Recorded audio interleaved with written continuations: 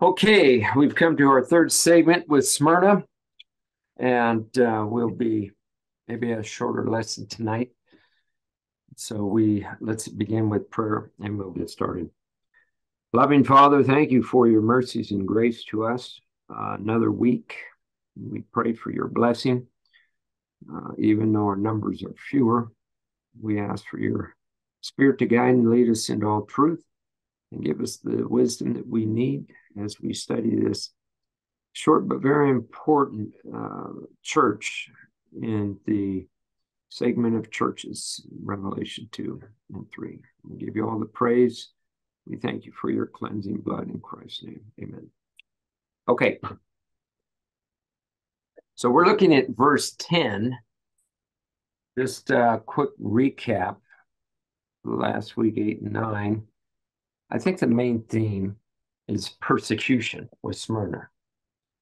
And we saw how the members were encouraged to be faithful unto death because of just the persecutions, and we'll get more into that for this evening segment. But Polycarp, 168 AD, burned at the stake, apparently survived, and then so they had to put like a sword or something in him to bring his death about. But there were others, and it was a difficult time, the 200 years during the Smyrna age.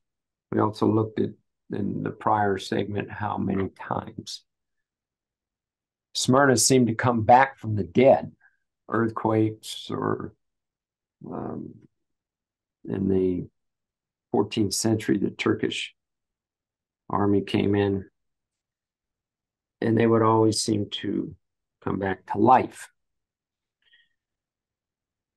But as we saw and discussed last week, Smyrna means sweet smelling savor, like myrrh. And,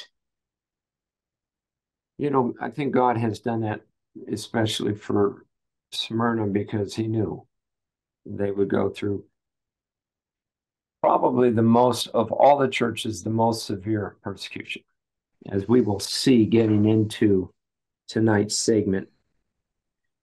It was the era of martyrdom. Justin Martyr, wonder if that's where they got the name, or he got the name, with 6 other Christians scourged and beheaded in 165. And then in 202, there were more put to death, severe persecutions. In 258, Victorianus in 304, under the martyrdoms of Diocletian. We'll be looking at that a little bit more this evening. And so we have this picture of the church of myrrh and bitterness was agreeable and precious to Christ. Though it were persecuted unto death, the very crushings released the fragrance of love and grace and patient endurance that is so precious in the sight of the Master. We also looked at Smyrna they were rich in faith because the Lord had said, I know thy works, tribulations, but thou art rich and poverty. They were definitely poor in this world's goods, materially impoverished, but spiritually they were rich. Unlike the last churches we looked at, it was spiritually poor, but materially rich, the age we're living in. There's a psalm, if you want to write this down, Psalm 66, 10 through 12. The psalmist beautifully sets forth the beneficial results of divinely permitted trials. For thou, O God, hast proved us, thou hast tried us as silver is tried. Thou broughtest us into the net, thou laidest affliction upon our loins, thou hast caused men to ride over our heads, we went through fire and through water. Not just Isaiah speaks about that, but David did. But thou broughtest us into or out into a wealthy place. Here is the secret of spiritual experience that leads out of the barren desert into a spiritual oasis. Of course, that's taken from Taylor Bunch's book, page 138. And so now we come to the synagogue of Satan, and we did touch on that last week. My wife had brought something up. And we'll look at this more in Pergamos and Thyatira. But we have the synagogue of Satan in verse 9. Then we have Satan's seat in verse 13, which we'll see in the Pergamos church. And the depths of Satan in verse 24. So it's a continual movement down as a progressive downward trend, both breadth and width, as our world was moving quickly through these churches into the Dark Ages. But we'll look at that again when we come to those churches. I just wanted to recap on that. Okay, so we come to verse 10. Let's look at that. Fear none of those things Jesus tells Smyrna. Fear none of those things which thou shalt suffer. Behold, the devil shall cast some of you into prison that you may be tried. You shall have tribulation 10 days. Be thou faithful unto death. I will give thee crown of life. And maybe we even might get to 11. He that hath an ear, let him hear what the Spirit saith unto the churches. He that overcometh shall not be hurt of the second death. Okay, ladies, what did you find out from looking at these two verses that you didn't know before? Anything new? The verses from 10 and 11. 10 through 11? Yeah. Or on 10. Of course, the first part had a lot. I went through, saw a lot of the verses for suffering. Mm-hmm. So there were like 3 good verses. Well, of course, we did that one last week, the James 1, 2 through 4, and Romans 5, 3 through 5. Of course, and some of these are repeats, but it's just on the suffering of what they went through. But the thing that was really interesting to me, because it's kind of like you said, I don't want to say it's like repeat, but it's kind of self-explanatory. Right. But the part that got me was the 10 days. 10 days. Yeah. So I looked that up. I looked that up on the 10 days. What's that number? What is it? Number 10. Number 10. Anyway, and it says, because I always kind of wondered about that, tribulation for 10 days. So of course it goes back to what I was reading. It goes back to AD 303 and 313 during that time, that they were being persecuted during that time. Correct. Because it's 10 years is what it is. Right. It's the 10-day principle. I mean, the day for a year principle. Principle. Yeah. So it's 10. What I found out was really interesting. So this, I mean, for me, it was that, and the emperor during that time was Diocletian, and then it went to Galerius. I guess he was his successor. But anyway, so what the thing that caught me was it said, so I'm thinking, how can that be like, how can you use that for our current situation? Because what we're trying to find all this. like, how it can apply to us now. Right. So that 10 years, they said, and two of the commentaries I read said that it was an annihilation of the Christians or Christianity. They only wanted the Roman influence. So it was an annihilation. They wanted to do away. They burned their books, they burned their Bibles, and then that actually led to worse, where they began to persecute, and it got worse. First they just took their Bibles away, then all their books, they burned them, and then it got worse and worse. So I'm thinking that's like what's happening right now, because what's happening right now is everything in the world that's going on with like the transgender and oh man, there's so much, the race theory, just like all these different things that are hitting us right now. It's like they're really trying to do away with Christianity. AI, right? They want to be God. They want to create. They're going to create because, God didn't do a good enough job. So they got to create. All this stuff has to do with pushing God out of the equation as much as they can.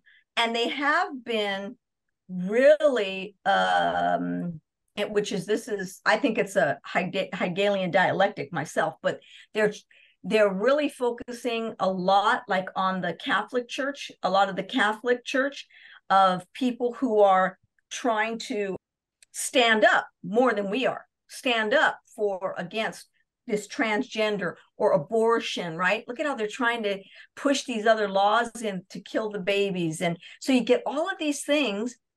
And like I said, there's a lot of Catholics that are being, I'm talking here in the United States, that are being really targeted. Targeted, yeah. And so you look at that. This is, like I said, for me, because I've been seeing this, just society in itself. It's like pushing God out, like they want God. And when I read burning books, I thought, well, that's interesting, because they're trying to bring in more race, CRT, this critical race theory into the schools, and the perversion to the young kids at 2 years old of what they're showing them that they can read in these books in the libraries. So you're looking at all this, and I think it's like annihilation of the Christian faith and trying to become more worldly. We're trying to, like Sodom. And then you brought in, Hun, that really good point, because we got talking about this, and I thought, isn't that weird how, so Smyrna, they're pushing God out, they want just the Roman influence. And then you said, and then what happens at the next church? That's Constantine. And what happens? They want everybody to be Christians. They don't care if you're pagan or not. Everybody, gets, there's no persecution that goes on. This is in the next church, right? So I'm thinking, so that means that if that's the case, and we're following that order. Yeah, we're following that. That means that whoever comes in next, whoever it is, whoever it is, comes in next as president or whatever, right? They're going to really focus. They're going to swing the pendulum way over here for Christianity. And that's where the Sunday laws will come in. Well, yeah. And as my wife mentioned, we have talked about this, and I've held to the position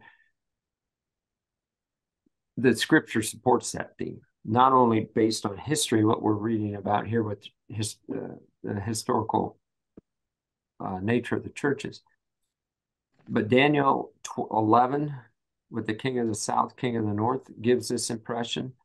The Hegelian dialectic is certainly in play, because we just to deviate slightly from the topic, the definition of Babylon, we all know, means confusion. There is a lot of confusion in our world today. People don't know what's up, what's down, what's right, what's left. Yeah, what's wrong is right. What's wrong is right. I looked, if you want to look up the text, it's biblical. Isaiah 5:20. They will call right uh, evil good and good evil. I think that's verbatim what it says. And we're living in that time. Mm-hmm. So the devil's pushing the needle in every way he can to, as Mary said, destroy Christianity, like we see under the Smyrna case, the Smyrna era. And I don't know if any of you did research. I did not know that there were apparently 10 Roman emperors that were more pronounced in their enmity against Christianity during that 200-year period than the others. And at least in what's his name book. There's 10. There was 10 what now? 10 Roman emperors during Mm. the Ephesus and Smyrna periods Mm. that persecuted Christians. They were more pronounced in their enmity against persecution against Christians. And he lists them. We seem to only really know, and I don't know why these two names stick out, but the others, I don't know if I've ever read this before. Nero, who took Paul's head off, so he's back way back there, and the Ephesian period when the church was going forth as conquering and to conquer on that white horse. But then there's Domitian, Yeah. which was John's thrown into the pot of oil, tradition says, under his reign. And then after he's gone, then there's Trajan, Hadrian, Severus, Maximianus. If you want to write all these down, I can. Well, wait a minute. Where's Diocletian fit in? He's coming up. Okay, you're talking from. This is just the list from Nero all the way to Diocletian is the last. And I think his successor, though, said is that Galerius. Yeah, see, and he's number 11. They're just giving 10 from Nero to Diocletian. And Diocletian, as I'm going to read some things, was the worst of them all. Yeah. You think Nero was bad. And maybe that, and I don't want to get ahead of myself, but this could be why under Diocletian these 10 and so these 10, you're saying these 10 emperors are from Ephesus to.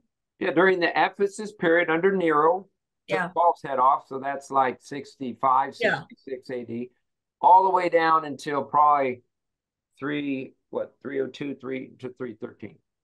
So we're looking at a 200. Oh, so in that 10-year period, you're saying, yeah. Is that what you're saying? No, Diocletian was the 10-year period. Correct. That's why I'm getting But confused. the 10 emperors were for more than 200 years. Okay. And there were more than that, but these were the worst of all the emperors during that 200. And so what does that span period. through, though? That's what I'm trying to get. So does that span from Ephesus to yes, the ending Ephesus of the churches? and Smyrna period. Just the Ephesus and Smyrna period. Okay. So, and if you want the list, I can go over, and then there's Valerian, Aurelian, and Diocletian, the last three. And the reason for this, as the Pontifex Maximus, and we know who borrowed that term, of the religion of the state, the emperor was the protector of the Roman gods. It was therefore his duty to guard the religion of the empire against the inroads of other systems. So that's partly, see, Christianity was an attack on all the heathen gods, Old Testament times. And, from about the time of King Saul, the last, well, even we can go back to Gideon. Well, no, Gideon was Gideon in the time of Joshua, after Joshua? I think so. So, but it was kind of up and down. We get to King Saul, and he really pushed back against the Philistines, but David really wiped them out, most of them. I mean, for, I don't know, 100, 200 years. Solomon was the realm of peace. And then you get the kings, and there's a good king. Well, Solomon went downhill. He recovered. His son really went off the ropes, Jeroboam, or Rehoboam. And so Jeroboam came up and developed calf worship in Samaria, and things went down further. Within, I think, 100 years, not even 100 years, that was probably maybe just a dozen years, or it wasn't very long at all. The Lord had to split the 10 kingdoms, or the 12, the 10 to the north, and Judah and Benjamin. Benjamin? What's that? Yeah, she was I saying just said. So and so you have good king, bad king, and then a couple bad kings and a good king. And it's, Joash was good, Hezekiah for the most part, Jehoshaphat for the next 300 years, until finally Nebuchadnezzar, God says, enough with you. Under Jeremiah, Nebuchadnezzar comes and takes them out to Babylon. Assyria did that too 150 years before to the 10 northern tribes, took them into captivity. So Israel never really recovered after the time of David and Solomon. But God wiped out in the time of Joshua, leaving after Moses died. They not fully, it took till the time of David, but many of the tribes, the Hittites, the Canaanites, the Amorites, all of these heathen tribes, he wipes out once they're in Canaan, but not completely. But we get to New Testament time, God doesn't work that way anymore because we're not under theocracy. Christianity is now going to the world, and the persecutions really begin the time of Paul, the apostles, Nero, as I listed, all these emperors, all the way to Diocletian. And as my wife brought up, if this is true, this order holds true, whoever our next president is going to be, and the pushback in our government against what is happening during this regime, we could see, and we'll look at this more fully when we come back after the break, with Pergamos, that you have the Council of Milan, which is a coming together, church and state. This may be coming about, in the next couple of years. And I have been thinking more and more along these lines, because there's enough Christianity element in our country that they are not going to put up with this, what's happening, as my wife mentioned, all these things, overrunning the border, AI, CRT, all this woke ideology, transgender garbage. Christianity is not going to put up with this too much longer, because there's an element, a Roman element in Christianity called Catholicism. And the fires of persecution will once again be rekindled. But before we get to that point, then there's a change of the guard. Laws will begin to be put in place, just like under Constantine's time. So we shall see if that holds true in our day. Well, Billy Graham's son just said, Franklin Graham just said, it's all hell is being let loose right now on the Christians. And he said, we have to fight back. So you hear things like this and oops, I wonder, things slip out now and then from some of these Christian leaders. So, once they're back in positions of power, could be the time of Constantine again, where there's going to be coming, because really, if you think about it, the only way that you stop all of this evil from spreading, from a government perspective, you pass laws so that if you get out of line, there's consequences to your criminal behavior. Boom, you go to prison. That will really change the flavor of what's happening in our country. But like Mary said, the pendulum's going to swing so far to the right. It could be a repeat of what we saw under Constantine. Well, a lot of them believe, these evangelicals believe that church and state should be united. That's true too. Nationalist, right? Right. So they believe that they should be not separate, but they should be together. So God's people today, as we now look at the application, we move into that realm. Well, but before we get there, I would just want to mention this 10 days. The 10 days of trial mentioned in the Smyrna letter represent a period that would test God's people to the limit of their endurance, both in severity and duration. Christians were to pass through a complete baptism of suffering. And I kind of thought about the time of trouble for God's people. And it will certainly be a baptism of suffering during that time. So it's not necessarily that it's going to be a literal 10 years. It's just that that's what's taking place is what happened in that 10-year period. Correct. Yeah. Okay. And I never said, well, I did reference it. The last and most bloody of these 10 persecutions took place under Diocletian. Yeah. And probably Fox's Book of Martyrs is one of the better sources if you really wanted to find out.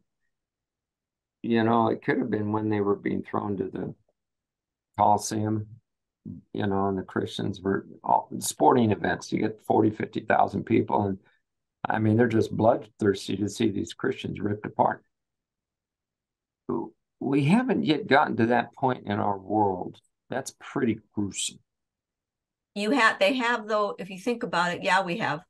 Because even if it's not always, look at the animal fights that they put on. Well, the animal fights, we're right? getting close to it. Yeah. You know what I mean? Or the abuse that they do to some of the animals or even people. Yeah, well, in other countries. Well, here we're talking in the United States. You know, you just go to Chicago and you'll see some. Yeah. You know, that they like to see pain inflicted violence on other people. Yeah. Yeah, that's true. That's the spirit of inflicting pain. But under this baptism of suffering and martyrdom, with the assurance of the fullness of Christ's love and sympathy, he gave the promise: if you endure to the end, crown of life is given. So is there any thoughts, ladies, Yvette or Deanne, on anything you may have uncovered on this that you'd like to share?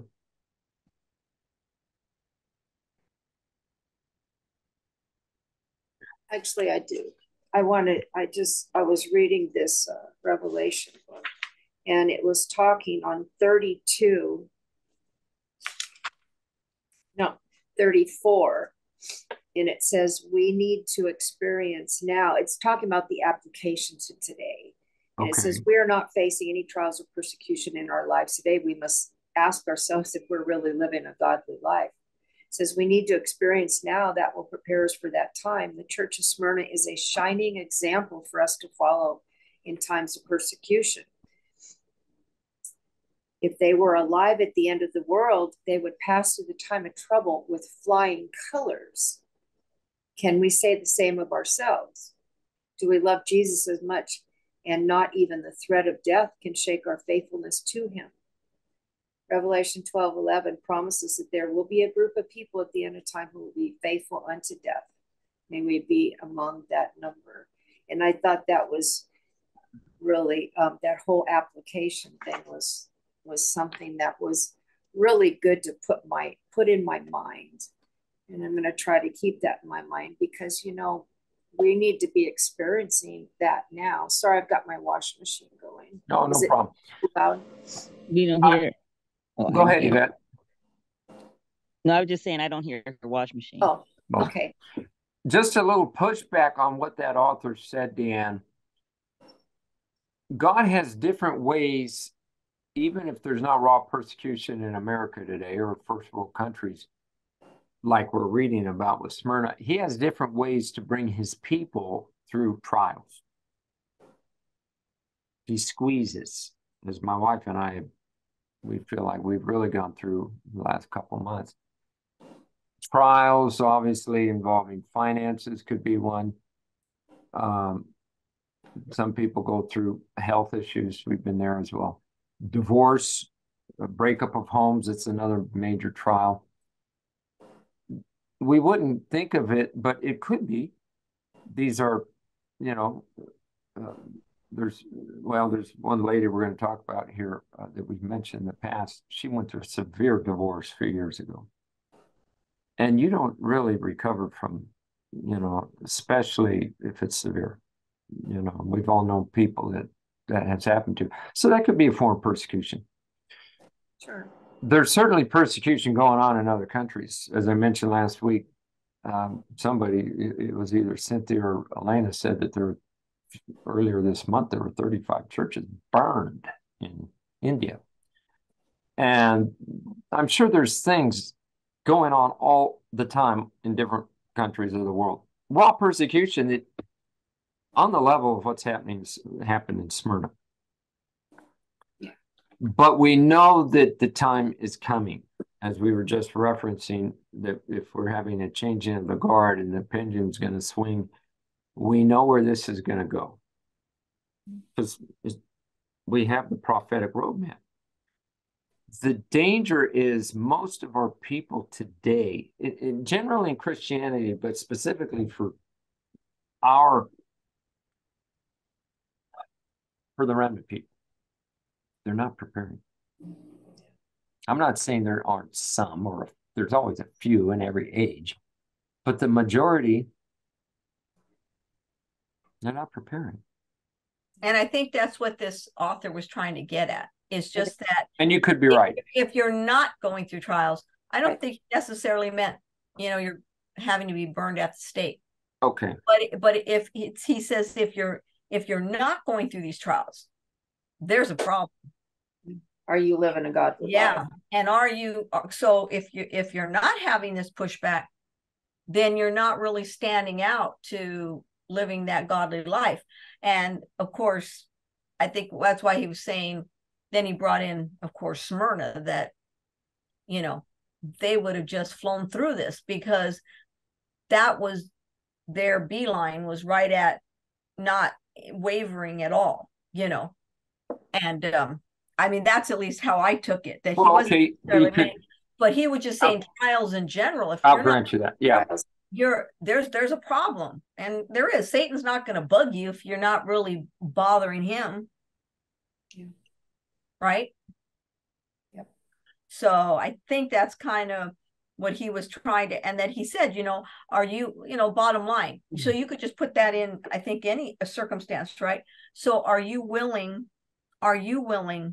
to put your life on the line, even with family, standing up against family, right? Let's say that's a really important part in your life. Are you willing to do that for Jesus? Are you willing to say, no, I'm not going to go do that, or I'm not going to be involved with that, even if I love you guys, whatever. Whatever it is, are you willing to take a stand, put yourself on the line like that for him? Yeah. I think that's what he was trying to. Well, and since you brought it up, hon, families are probably going to be the most severe. Yeah. If we take circle within a circle within a circle, we've all heard the phrase, blood runs thicker than water. And there's a lot of truth to that. But outside the blood ties, then you have church family. For some, that's going to be a trial. When you have to take a stand against your church because they are not following the principles that you have conviction on in the scripture, and you will be basically isolated or ostracized. That's going to be tough for some people. We're talking with a lady right now Mary's consulting with because she's going through cancer in the Red Bluff Church. Her husband's gone to Florida, bought a home there, and she doesn't feel like she has anybody. So she calls Mary a couple times a week and just help, because she doesn't have really anybody. And so these individuals are going to have it very difficult when the crisis really hits. So you'll have that circle of influence. And then, of course, the wider circle from society will have to deal the Christian world first, and then the broader spectrum of society. So we're going to be confronted with all these things. And what we're right now, as you were saying, Hunt, we see all this pushback and really raw persecution from the atheistic side of our world to destroy Christianity. And we see that, or to destroy the principles of what this nation, especially in America, has stood for, the Judeo-Christian principles. And we're looking at this, and it's a slow motion train wreck the last few years. And we're having to accept what is actually happening because it is. And there's a swelling up in our hearts and breasts to say, this is not just. And of course, we know we have two-tier system of justice in our world. And there needs to be a bringing back to some equity. Well, equity, can't even use that word because it's used wrong, but some balance in our world. And you have to change the government apparatus in order for that to occur. Otherwise, this thing is going to eventually, we're going to become like a third world banana republic. But the prophetic map of Revelation 13 and 17, this nation leads the way. So we knew we're getting close, and there's going to be a change. Okay, Yvette, did you have anything you wanted to share? No. Well, I guess I'm a little bit confused because I read this thing on Smyrna in the period of suffering and martyrdom, and then the state religion. So is that what we're talking about? Is that when the state religion steps in, then there's going to be this persecution? Well, when it talked about the state religion, that was under the Roman emperors, those first 3 centuries. Raw persecution, in other words, you have these Roman, I mean, we all know what Nero did, blaming the Christians for burning down the city of Rome. I mean, you think, really? But that's how bad things were. No, these are pagan emperors. Before it came into the religious realm, that's going to happen under the Church Pergamus. They're going to unite under Constantine. This is still raw. What we see in our country today is, unless there's going to be a turnaround, it's the atheistic element. I'm listening to a great controversy I started a few days ago on the French Revolution. It's a repeat of what we're seeing today. It just hasn't been fully developed like it was in France. But they threw out God in France. Our nation is basically doing that at its highest levels by their laws and regulation. They're doing away with all law. You can't have a lawless society, but and they're turning, just a few years ago, our government agencies were focused on protecting this country. Now they've turned on the citizens of this country. And we all know the statement, more to fear from within than without. Well, that's what's happening to America. It's disintegrating from the inside because moral principles are thrown out and there's no consequence for wrongdoing. I mean, we all know what's happened here in the last few years. People would go into these department stores and they just run off with whatever they wanted and there's no consequence. You don't go arrest them. It's like mob rule. And you can't have a society like that. And so we see, and of course, France went to the extreme and they started killing people, and anything with a religious flavor, Catholic, Protestants, they took them out and they just cut them up. I mean, and we know this is where things will go unless you have a change. So the goal during that time was to, like we were saying, to annihilate Christianity. Annihilate Christianity. That's the devil's goal. Which is what's happening right now. It won't be until we go into the next church that now church and state will combine unite together. The next church, which is Pergamus. And there's again, the prophetic picture, and the devil knows this. He knows if I can push the envelope, push society to, because he knows he's not going to destroy the religious element in this nation. But if he can push them to the point where they said, we've had enough. And once we have a change of the guard, we're going to see religious laws, because that's what the book Great Controversy, that's what Revelation 13 says. This nation, which is already speaking as a dragon on the political side, that will swing into the religious element, and that's where we have to fear. I mean, we should be concerned even over here as we see our freedoms going, but we know where it's going to end up. It's going to end up on the religious side, and you know who the target's going to be. Not the Christians in this country who are Sunday keepers, but those who don't go along with that law are going to be the target. That's not going to happen under this time period that we're living presently, under this government, because their goal is to destroy Christianity, not to make a law that you need to go to church on that day. But that's what the prophetic picture says will happen. So we have to see the pendulum swinging. And that could very well happen after the next presidential election. But we don't know how bad things are going to get between now and then that will bring about that change very quickly. It could.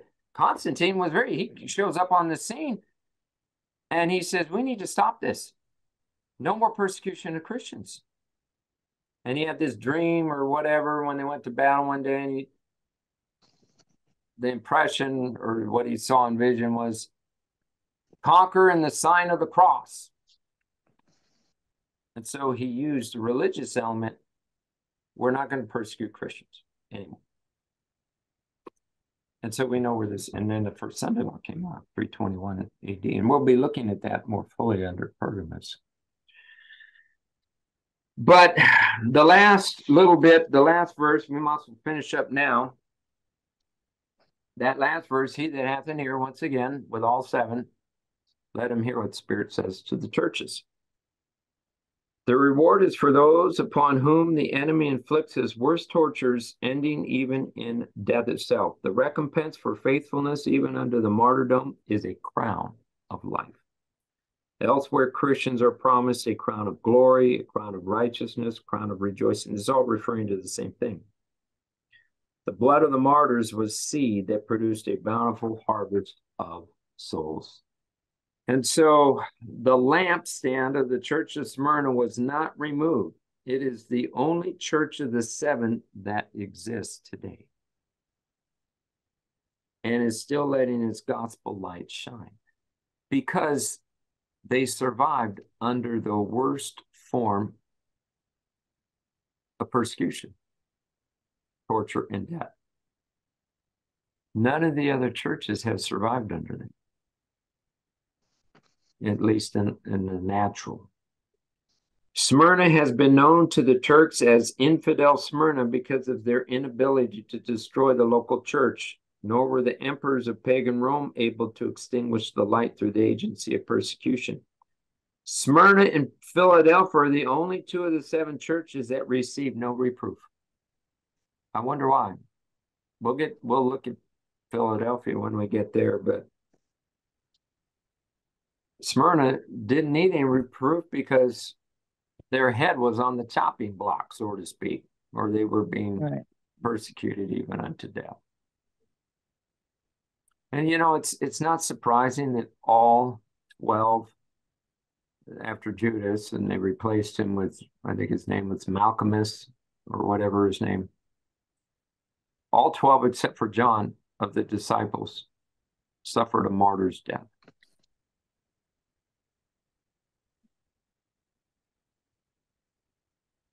I think we're going to see great persecution even unto death in this generation.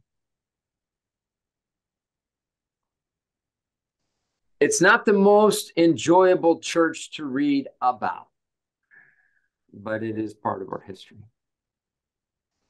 What's that, Smyrna? Smyrna. Absolutely. It's part of our history. The fires of persecution had purified the church, and much of the lost love and works have been regained. Could that even have been under Ephesus? That as we went into the Smyrna period, the same thing happened with Ephesus. Before their light totally went out, for a time, their love and works were regained. Tribulation will also play an important part in the purification of the remnant of the church in preparation for translation. These are they, and he finishes at least this chapter, which came out of great tribulation and washed their robes and made them white in the blood of the Lamb. Any last minute thoughts before we close out the segment, ladies? Well, just one quick question. So there's a section over here that says the Church of Satan.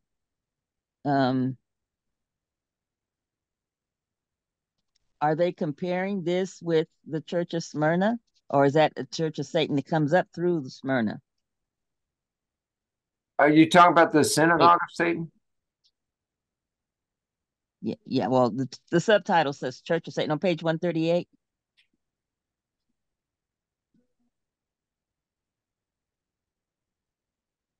Talking about those. Yeah, he's talking about the disciples. synagogue of Satan there. Okay, I see it. He spent some time discussing what a Jew is. The term could have been used as Israel, seed of Abraham. When Jacob wrestled an angel, Christ changed his name to Israel. He talks about false members. The false brethren were not really members of the church of Christ, even though their names were enrolled on the church records. The term synagogue of Satan, we talked about this a little bit last week. Synagogue and church are virtually synonymous terms, meaning congregation or assembly. Ancient Israel is called the church in the wilderness, Acts 7:38, and the synagogue of the Lord in the Old Testament scriptures. The Christian church is called a synagogue in the marginal reading of James 2:2. Satan, the great deceiver and imitator, has a church or synagogue which God designates as Babylon. And I think in every church age, there has been that element Satan has in each of the 7 churches, those who are serving him, though their names are on the books of the church. Because I heard it said years ago by a pastor, if you want to be a good devil, if there is such a term, you would put on church clothes and join the church and sit on the front row of the church. But your behavior during the week, you'd act like a devil. And that would, that's how the devil operates, wolf in sheep's clothing. You have something to say, Dan? Oh. So did that help a little bit, Yvette? With that Yeah, because there's just one more thing too. It says there are but 2 churches and they are rivals. So basically there's all these different denominations we have. They still are preaching Christ. So is that what that means? It's like there's really not that there's no difference in the denominations, but they're for Christ. I didn't get that. There are but 2 churches. Yeah, I think what they were referring to is the 2 churches in Revelation. You have the pure church and then the harlot. But really, all the churches in Christianity today, the whole Christian world as an organization, they're all in a fallen state. They were fallen in 1844 when they kicked out those who were preaching the second coming, and they have been continuing, they're accumulating their corrupt natures, if you can use the term, the last 200 years or 180 years, because they don't have pure doctrine. Only our church has a pure doctrine, but we don't have people who are living the truths of God's word. And so under the final crisis, there's only going to be two churches: those that keep the commandments of God through the faith of Jesus, and those who don't.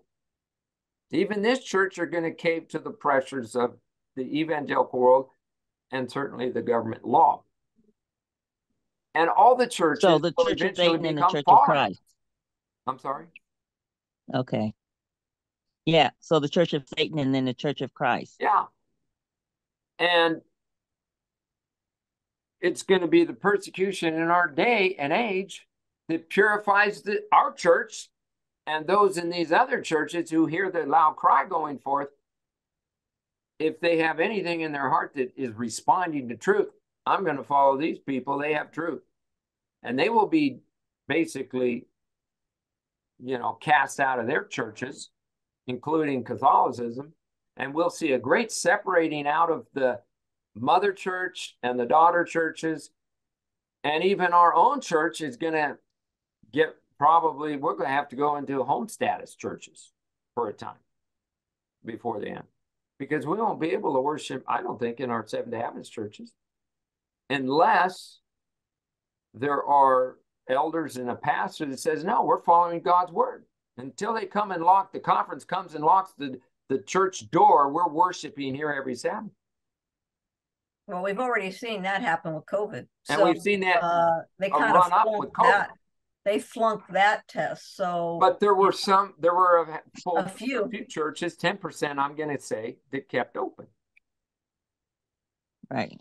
We will see how that all weeds out. We haven't gotten to that point, but I think that's the way it's going to be. But God will have a people who will keep the commandments of God in his faith.